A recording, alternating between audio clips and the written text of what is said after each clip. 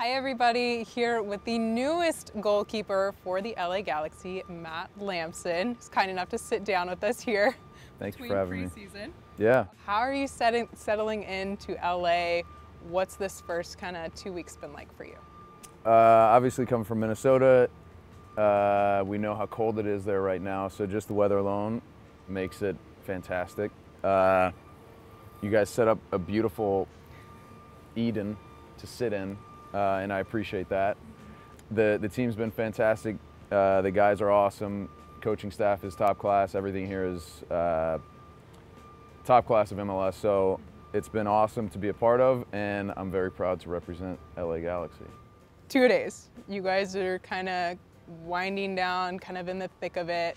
What's the best way for you that you like to kind of relax after a really tough training, long 2 days? Like, what's your go-to thing to chill out? Eat. What's your favorite meal? I will take down an immense amount of pizza, and obviously, as you know, donuts.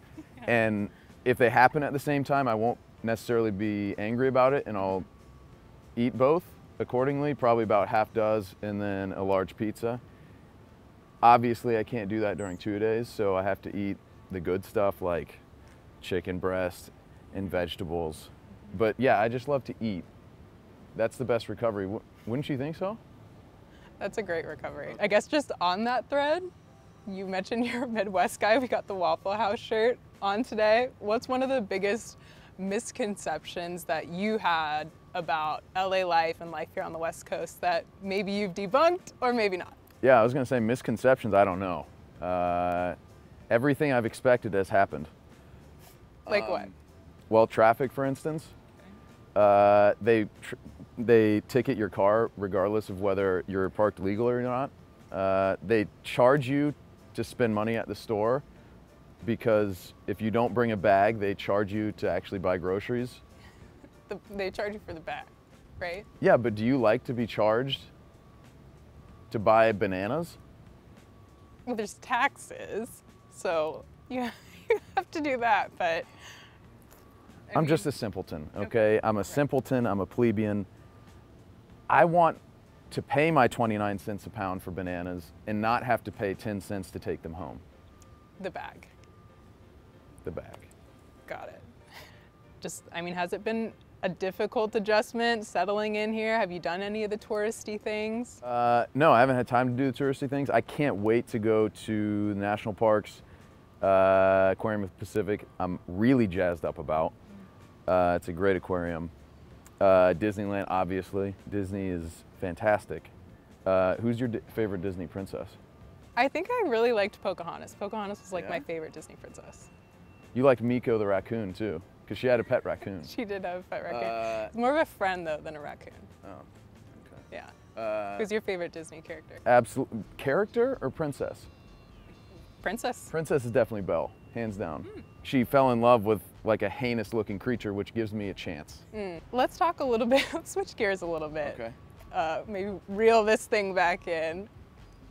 We know that you have a very special background going through cancer, and I know I read a quote from you that I thought was really powerful in that you didn't want to be the guy that was the player who had cancer. You wanted to be the player who was known for his game on the field who had cancer too. Why was that important to you? Because I think I want my play to speak for itself. I don't want to be known for one thing.